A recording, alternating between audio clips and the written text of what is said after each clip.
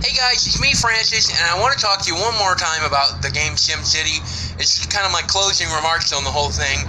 I know you're tired of hearing about it because everybody's talking about it. Even CNN and Forbes magazine, posted articles about what not to do. Like, this is what not to do. And, EA really kind of dropped the ball. We all know that. And I want to talk about some other stuff related to the game today, if that's all right. Just so you know, EA's done everything they could in the last week since the video game release to try to get more servers online, to improve online stability. They've just done everything they could to make the game worth playing and capable of being played, okay? And now, when I log in, I actually log in. There's certainly not a 20, 30-minute wait time. I can actually get into my city. I can actually build a city, and I can play for a few hours at a time. And fortunately, the fucking thing doesn't randomly delete my fucking cities anymore just because I lost connection to the fucking server when they patch it for the 35th fucking time! I promise I wasn't going to get angry. I'm not going to get angry. I'm just going to talk about the problems, okay? I'm really sorry. So you could say that EA's done a pretty good job. And in the PR market, they've done a pretty good job of trying to cover their bases and make things right. They're going to give us a free fucking game for all the people who pre-ordered or purchased SimCity before March the 18th. You're going to get a free fucking game.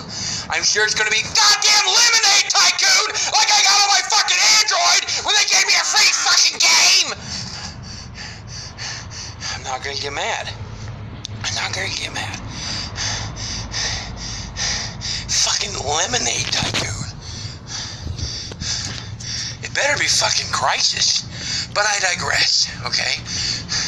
Once you get past the server authentication issues and the online connectivity issues, which is a big fucking thing to try to get past,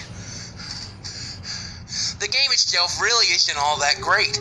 It's not SimCity 4. In fact, it's pretty far removed from it. At the end of the day, the city sizes, they're small, they're fucking tiny. And when you're trying to commit to a whole region, when you build two cities that are supposed to be side by side, it looks fucking stupid. Because they're square-shaped, and they are built to the brim of that very edge, but then there's nothing between the two fucking regions. The whole fucking thing looks like shit. I'm trying to pack 7.5 million people in a fucking 5 square fucking miles. That's not SimCity. That's Sim fucking Towns. More like Sim City. Oh fuck. Oh.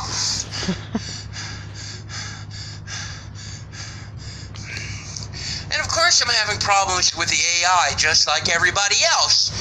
Last night I finally built a bus station in my town with 75,000 people in it.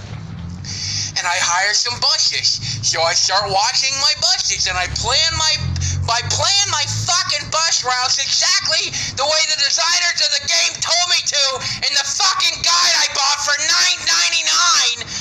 And the goddamn bus keeps going down the same road, U-turning, U-turning, U-turning, U-turning. He never passes a single fucking bus stop. He's got 100 people on the goddamn bus, and they can't get off because he doesn't let them the fuck off.